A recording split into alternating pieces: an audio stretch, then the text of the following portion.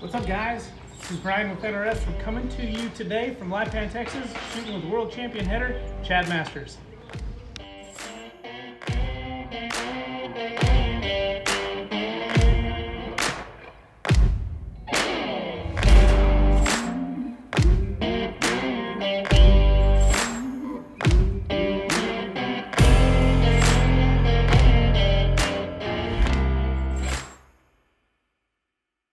I'm Chad Masters, 2-time world champion team roper, 13-time NFR qualifier.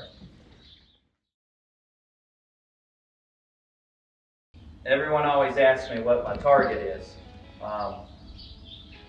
Even though the target is the horns, and everyone has their own spot. Some people like to look at behind the head, some people like to look at the left horn, some people like to look at the right horn. I think a target is a very good idea. That way you're riding towards your target and you're headed moving forward towards your target because the cow's going to be moving. The one thing to keep in mind is to always keep your swing going around the target instead of at the target. Whatever your target might be, try to make sure your swing is open. You can still be swinging at your target as long as your rope's going in a circle around it. And then close it up around your target. Don't get so set on swinging at your target that you get your hand in front of your face or dead tunnel vision where you're headed right at your target. Ride towards your target, keep your horse moving forward towards your target, but try to keep your swing around your target.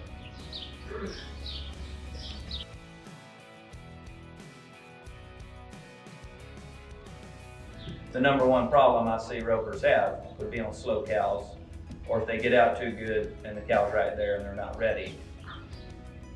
First off, I would ask them, or maybe they need to ask themselves, is their horse reading the cow?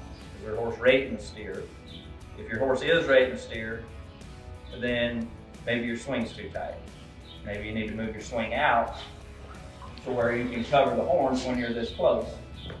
And covering the horns would be meaning to be able to rope from right to left across the horns versus throwing straight out. If your horse is pulling on you and charging, it's going to be hard to rope both horns at the same time when you're too close. So I personally would maybe start with fixing your horse first. Turning a steer out in the arena, lead steering, rope your helomatic, stop it a few times.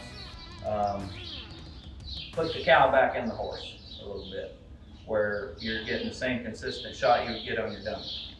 I would say, just from the schools we've had and the lessons, instead of holding your horse where you want him to be, let him mess up, let him pass the steer, stop him, teach him his spot. Quit trying to hold him in position all the time, because if you're trying to hold, it's hard to rope.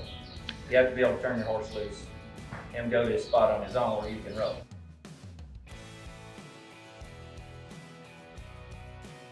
Oh, I definitely try to rope the bigger horns every time.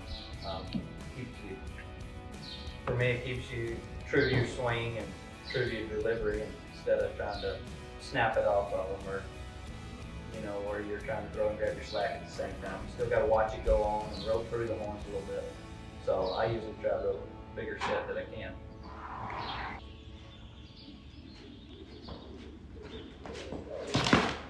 Oh man, too sharp. Trying to get too snappy, and what causes that in my head would be the fact that this is my top strand and the pinky's my bottom strand, and I rotated and turned my index finger over too early. So wherever your index finger is, usually when you miss, your rope tells you what your hand did. So I probably rotated my index finger over too early versus trying to get the tip going, weight on it.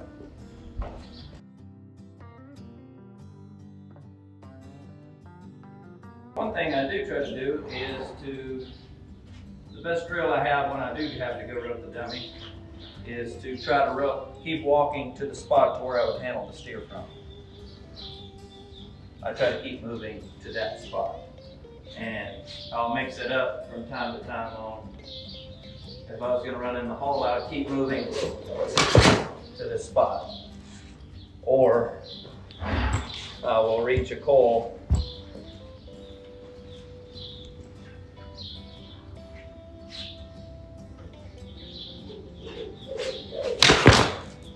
moving to this spot. Try to keep my feet moving where I'm not using my feet to rope the dummy. I'm trying to rope off a certain feel that my feet give me and try to be able to rope on the way in.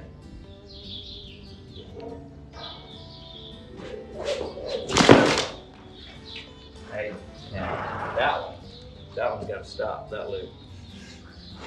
That's my number one miss. What causes that? I don't know. Jenny says that I throw harder than I'm swinging. I've lived off that one for a while, but it ain't fixed it. And Squeezy says I gotta have angle in my loop. It's too straight. It's too level, and I'm throwing too straight out. He's trying to tell me to put more angle in it. So that would be angle to get it coming back to me.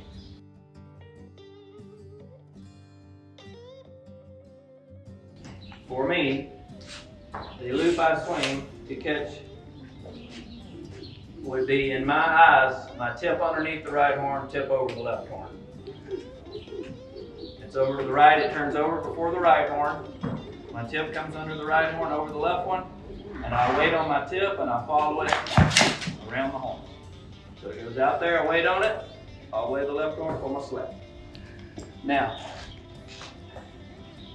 there's two ways to get to your catch loop for me, is when I leave the box to swing above the horns, and as I get closer, lower it to where I have my catch loop. Or I can leave the box on my catch loop and ride till this lines up with the horns. Now, what I'm bad about is whatever swing I pick up when I leave the box, it stays there. So I'm bad to not lower it when I get there. If I bring it up, that's where I leave it. So this loop catches from here, but the closer I get, if I leave it too high, it's too far away from my target. Now, if I plan on running in there and catching, and I leave with this low swing, and then my horse is too tight or the cow's running, this loop doesn't work from here to there. So, ideally, you would lead with your tip high, leading the steer, and then the closer you get, you would lower it down.